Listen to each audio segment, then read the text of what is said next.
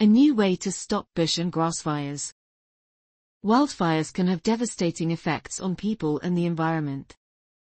Unfortunately, stopping them is very inefficient because of the limited range of the fire truck's hoses. Even the most powerful ones only reach about 200 feet. There is also the problem of difficulty of access, since most occur in mountains and hills. Getting close to the fire is very hard.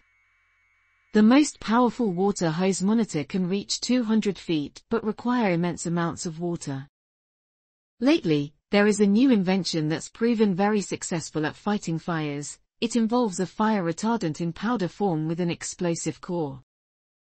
The shockwave extinguishes the fire and the fire retardant prevents it from igniting again. It doesn't require water and can be thrown from afar.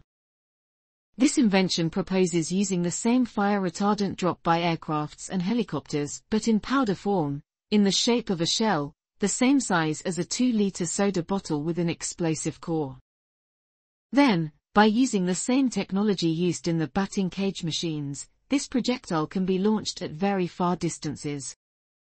A wildfire truck stair would be modified using multiple rotary wheels, incorporating reduction gears to progressively increase its speed.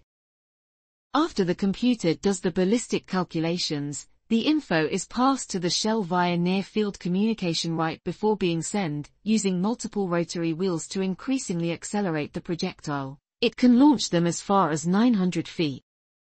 Once the truck arrives near the fire, it can perform the calculations and fire in less than 3 minutes. All that's needed is a wind speed meter, an infrared camera to see through the smoke and a laser rangefinder. Then the computer will calculate speed, direction, and set the individual timer to detonation, at a rate of 3 shells every 2 seconds. This invention can help with the firefighting effort because it can do in 10 minutes what would take 10 firefighters almost half an hour. Thank you for watching.